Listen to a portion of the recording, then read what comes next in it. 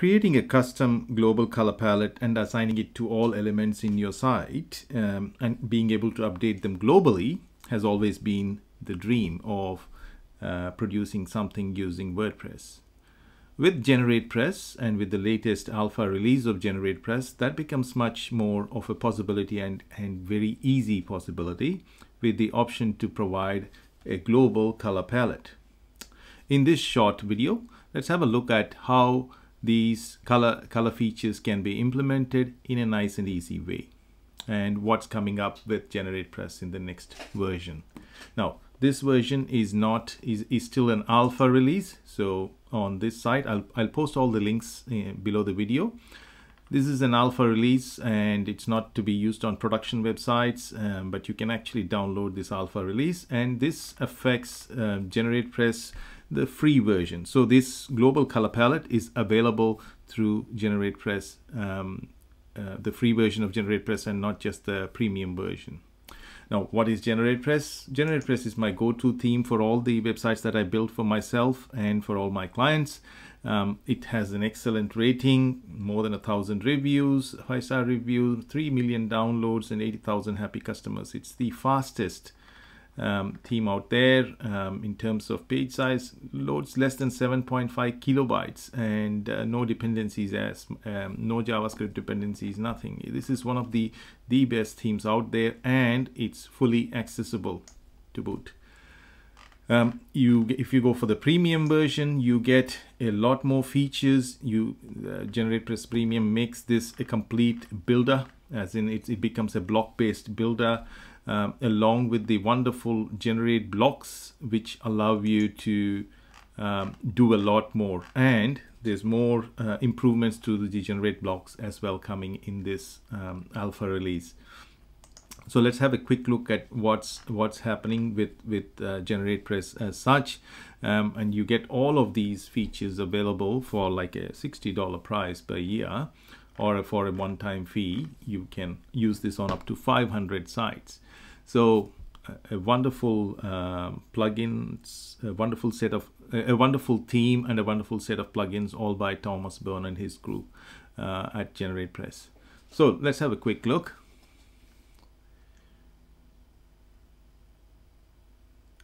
I have two sites here, one with the current version of GeneratePress and GenerateBlocks as is, and another with the updated alpha versions uploaded here. As you can see, all the plugins here are the alpha versions, whereas the plugins here in this other installation are all the current versions. They are the most up-to-date versions. I have an extra plugin here, but I'll explain why that is so. And this is our current setup. So the theme is, I've removed all the themes. The theme is currently just GeneratePress current version in this version, and I have so I've set up two local sites. The other one is also GeneratePress, but here we have alpha version. So alpha versions of all the plugins on this one, I'm just calling it GeneratePress New, and this one is GeneratePress. And I've created a Realtor website using GeneratePress Premium, and the only difference being that we've just updated all the plugins to the new version of GeneratePress. Now, what does global colors bring in? Now, previously, if I needed to set colors across GeneratePress, across my site, I would go and I would be editing my pages. I'm going to go edit the home page. Let's go there, and let's do the same for the home page. Now, this is an amazing page, but let's see how we would have edited this content. So if I wanted to, I could have gone here and added a button or added a styling or some colors. Now let's imagine that I needed to change the color of these buttons. I've decided that my client has come to me and they're saying basically that the buttons now need to match the brand colors, and the brand colors have changed. For example, currently the brand color is this dark bluish, and the other opposite color for that is this gold color. So let's imagine that we've decided to go for a change in colors completely, in which case I would have to basically go and update almost all my templates, all my everywhere. I would have to do this update in multiple different locations. For example, here I would have to come in and change this color, and you notice the colors are not meeting my brand. Now to meet my brand, I would have had to go to and added a plugin, and I would have had to manage a color palette here, which would then update my color palette. So I needed to manage things multiple different ways to make these changes. And further, if I needed to customize my color palette, wasn't an easy option. And you'll see I'm still loading the default colors loaded by GeneratePress, not my current color palette. I would have had to set each one by this, or I would have had to use that color palette plugin and set it up. So it causes several difficulties, and this has been my request to Tom for quite a while now. Almost 3 years ago I raised a request, but he's been following up. The GeneratePress team is really good at coming back to you with improvements all the time, and this is a great improvement. Personally, I find this will impact my workflow a lot, and I find this really useful. That's why I just wanted to share this quickly. So what do we do? So let's imagine that the color palette has changed. Now, as part of this change or this alpha release, now this is not in production. I'm just using this on a dummy local installation. As you can see, I'm on localhost.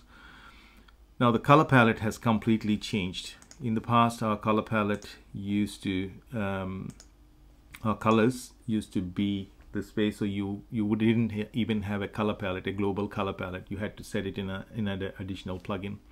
Now you get a global custom color palette, and you can assign this color palette to every element and every item. And further to boot that, with that, the GenerateBlocks, which is the add-on plugin that provides this, that makes your theme into a block-based builder, also is fully integrated with this color palette. So let me show you what is possible.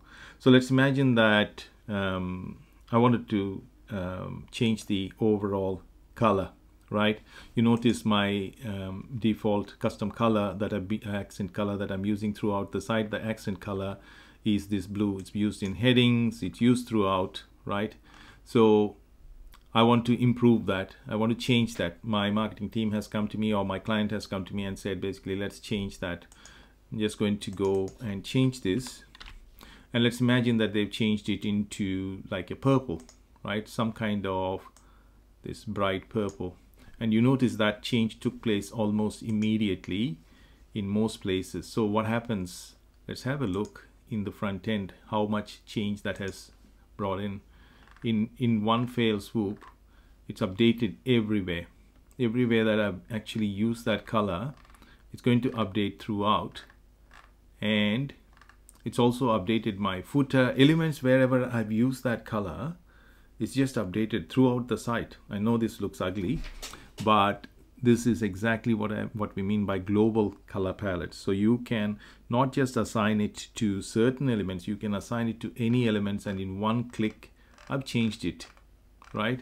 So I'm not happy with that. I need to set it back. It's as easy as going to your global color palette and changing it back to, and the benefit of this approach means that you can just update once and have everything updated in one go. Right? Similar to the global color palette, we're also getting dynamic typography in this version, in this alpha release of GeneratePress. So what does that mean? So basically, when we go to GeneratePress into the customizer itself, you now have an option when you go into customize and we go into general. Let's first turn on dynamic typography. Yeah, let's do that. And once we do that, I'll just hit publish. And yes, there is a slight difference in my typography, so that they do mention that you just have to be careful with dynamic typography. The other thing I'm going to do is also underline all the links in not on hover, basically, so that any links in my site, I want them to have an underline. and I'll show you why that is important, because that's a pet hate of mine at the moment with the way GeneratePress worked, and I used to use a lot of complex CSS to achieve this. Let's go back. So when I now go to typography and I compare that to typography on GeneratePress as usual, you will see that the font has been set to Montserrat as usual, and let's have a look.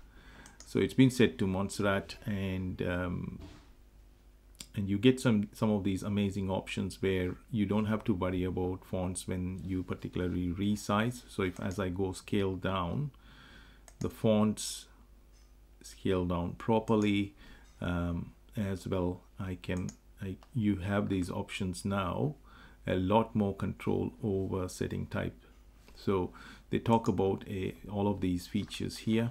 So in the typography, you can set all the Google fonts as well as your own fonts, and also the typography manager has had lots of improvements here. So if I need to get it back, this looks a little slightly bolder, so Montserrat regular. So if I went with the bold version or just the regular, I'll just go with the normal.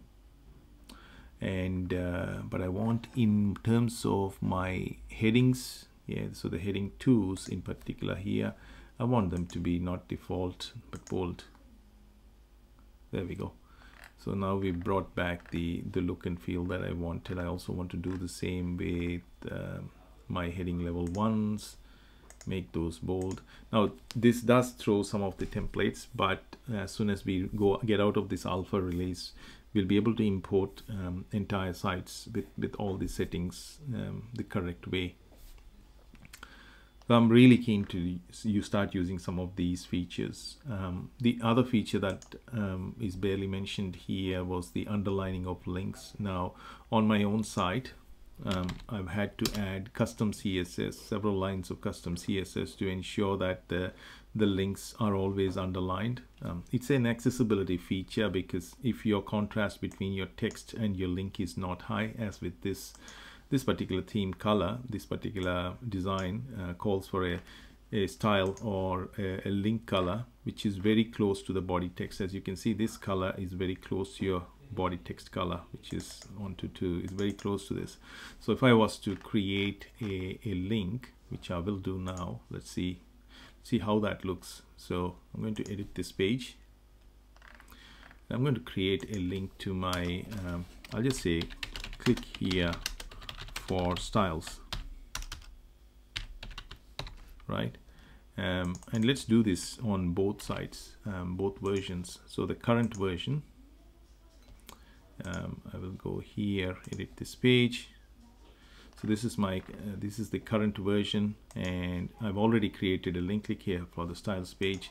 Let's do the same here. I'm going to select this, go okay, let's just look for the styles page and link to it, and you notice straight away it's underlined for me. I'm just going to hit update. Whereas this one, even though it has I've applied the necessary styles, this one is not, unless I add some custom CSS, it's very difficult for me to underline all the links automatically. I'll have to ensure that I go here, select this, go in, and possibly go underline, right? And even that feature is not available quite easily here. It's quite difficult to set this actually. The only way I've been doing it is on my site is by applying a custom CSS to make that work. And as you can see, it doesn't work in the editor for me, but I know it's going to work on the front end. But I've added the required custom CSS using again Tom's plugin, one of GeneratePress's plugin, to add the custom CSS. And you probably don't want to do this. So this makes it a lot easier to manage, as well as less CSS to load, and also works pretty well, right? So that's the third thing, is underlining links. Another feature which goes hidden, which is quite completely hidden, but it's very essential for both SEO and accessibility purposes, is what's known as dynamic HTML attributes.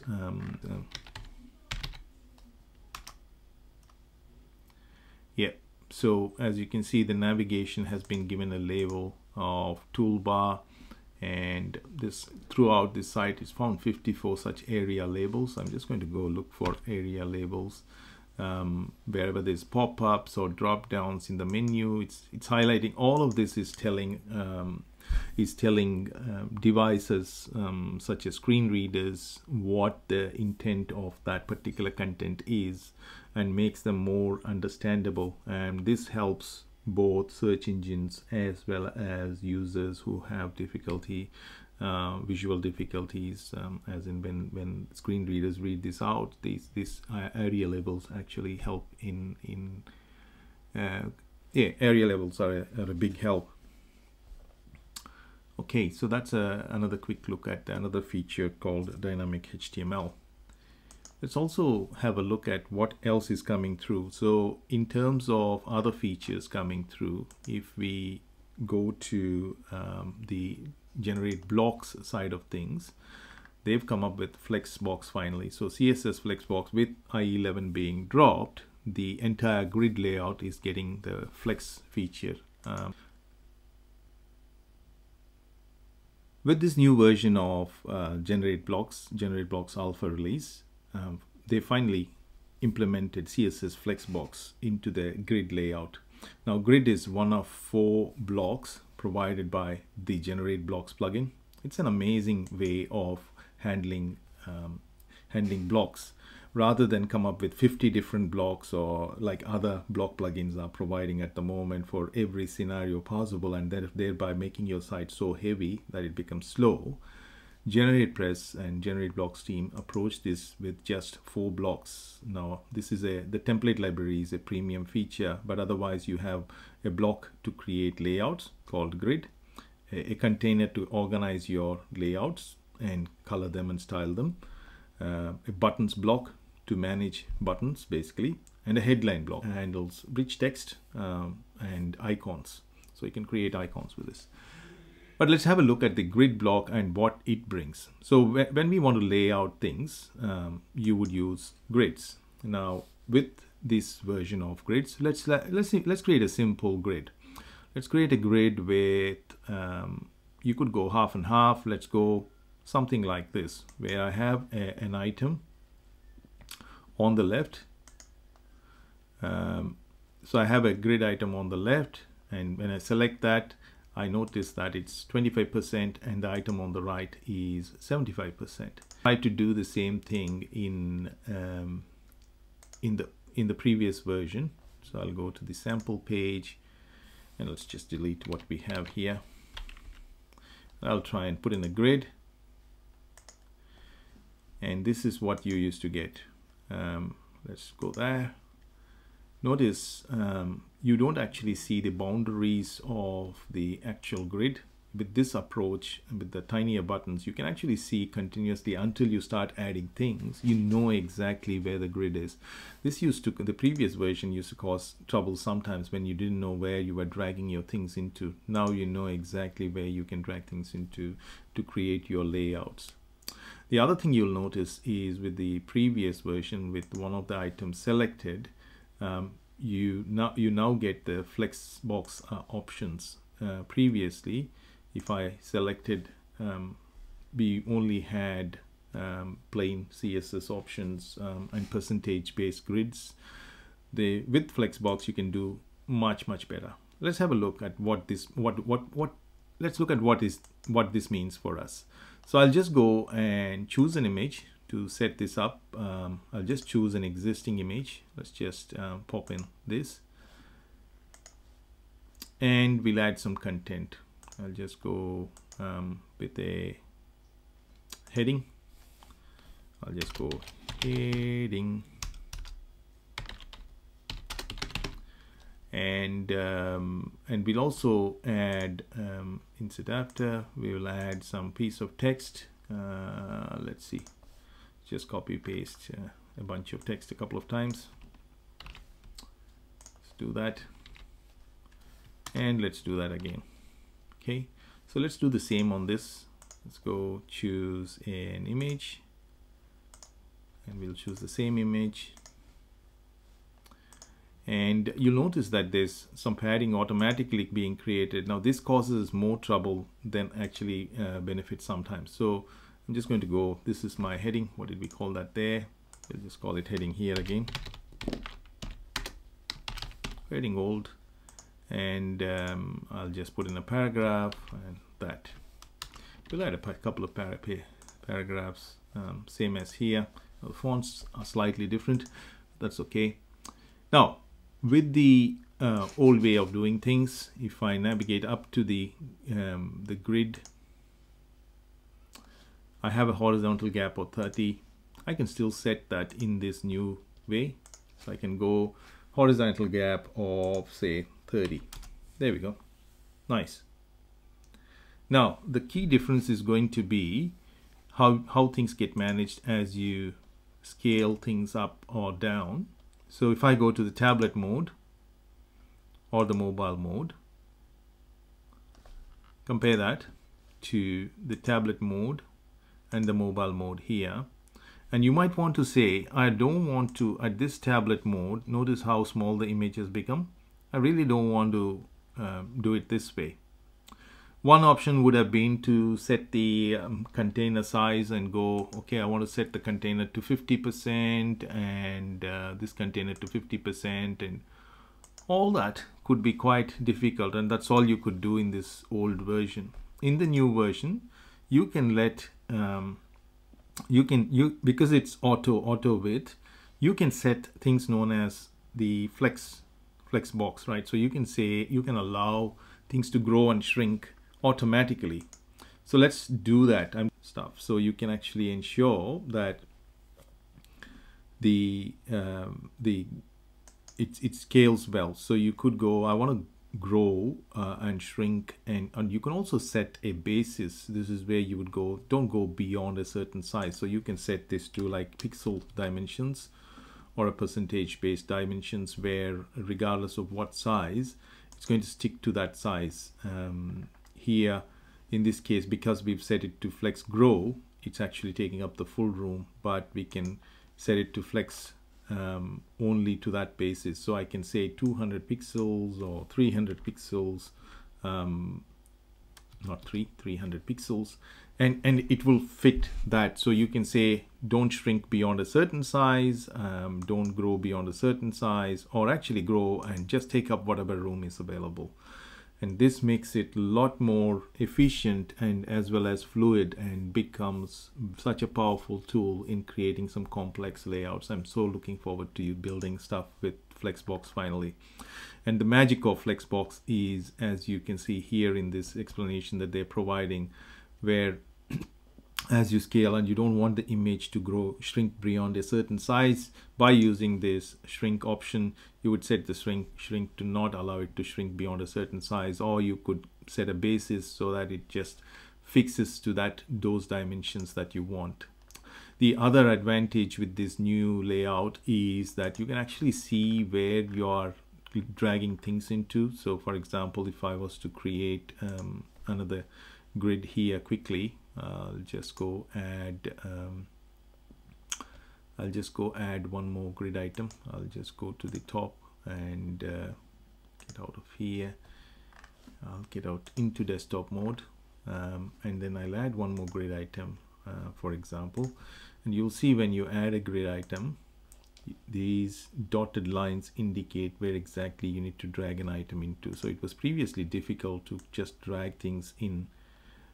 You didn't know where you were dragging things in. Now, am I dragging it to the bottom, which means it goes here, or am I dragging it into this particular column or into a container here, like that? So I can just click and drag into a container, or even a paragraph, piece of paragraph, just click and drag it into that container. There we go. And so these borders help us do that. Also, because grid items can now have auto widths, so you don't have to worry too much about defining things. The color picker improvements have also come in, and what that means is basically in the past, for example, if I wanted to create a buttons block, search for buttons, which is the other blocks. So this is one of the 4 blocks provided by GenerateBlocks free. Premium provides you with template library as well.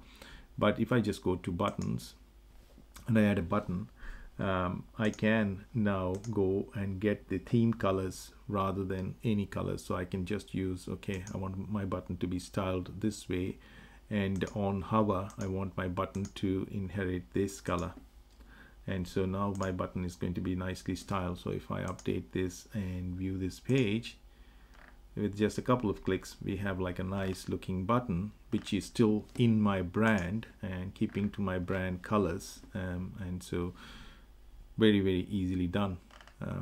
This would be quite difficult otherwise. You need to just remember your colors and select your colors, or use a color palette, provide a plugin, an additional plugin that needs to be loaded. And further advantage is GeneratePress has become even smaller. It used to be around 30 kilobytes. It's now 7.5 kilobytes fully loaded, which is awesome. So do give it a try. I would highly recommend. So, but try it out on a temporary site. This should be released. This should be releasing in shortly. After all the testing, this will be released, and do play around with GeneratePress. If you like, please give this video a like, and do subscribe.